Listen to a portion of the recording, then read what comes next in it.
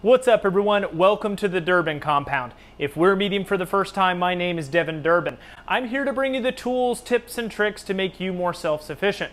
So today on the channel, we're talking about how to remount a dishwasher. Maybe you or a loved one has stepped on the door or otherwise mangled the brackets that are underneath the countertop and you need to refasten them. I'm going to show you just how to do it and maybe a trick you didn't know. So stay tuned.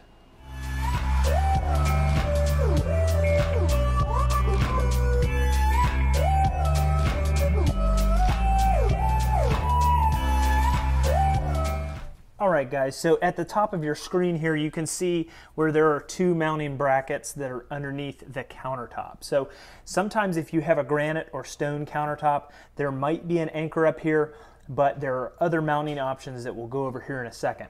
If you have a setup like this that has the two brackets above, this is what we're going to do. I have a Phillips screwdriver. We're going to take out each of these brackets. I'm going to zoom in here so that you can see exactly what I'm doing. So as you loosen these screws down and out of the way here, they should be relatively short screws, and you just plop them down out of here. So once you take them out, you can set them off to the side for now.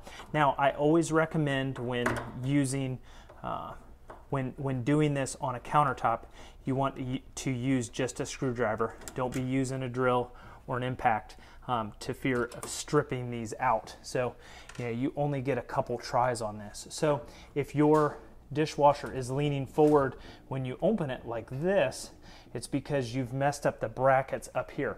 Now these are just cheap metal brackets and they're easily bendable. You can see how one is bent pretty badly. And sometimes they get mangled up and bent out of the way. So you want to make sure that they're bent just like this. So let's change a camera angle and I'm going to show you exactly how they fit into the top of the dishwasher. Okay, now that we have revealed the top of the dishwasher, you can see exactly how these fit into place.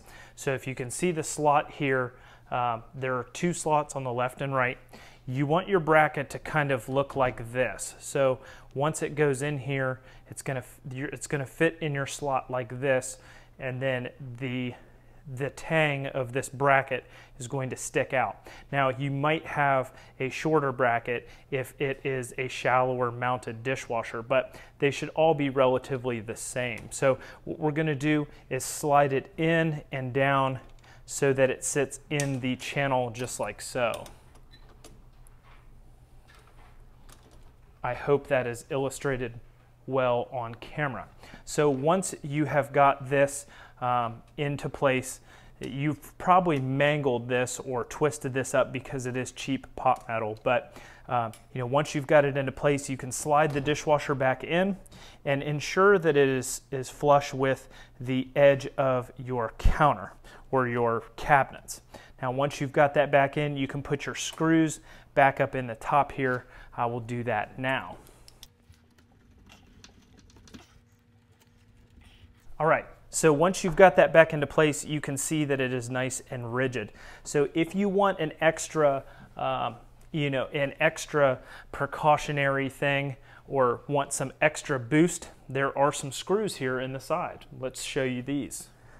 Okay, so I've already removed the little plastic cover here, but what this does is expose a little joint in here where you can mount a screw. So this is going to mount directly into the side of your cabinet and will keep it from falling out on both sides, a little extra level of precaution. So if you're having some trouble with your brackets, you can simply just sink a screw into your cabinet here onto the left and right. Now with this, I recommend a fine threaded screw, and you want a short screw so as to not go into your cabinet area. So we're not using 3-inch lag bolts here, just a small 1-inch fine threaded screw will get you going. All right, so if there was any question as to what the little plastic piece looks like, it looks just like this, and then you can pop it out with your screwdriver. A little flathead screwdriver will get it to pop out.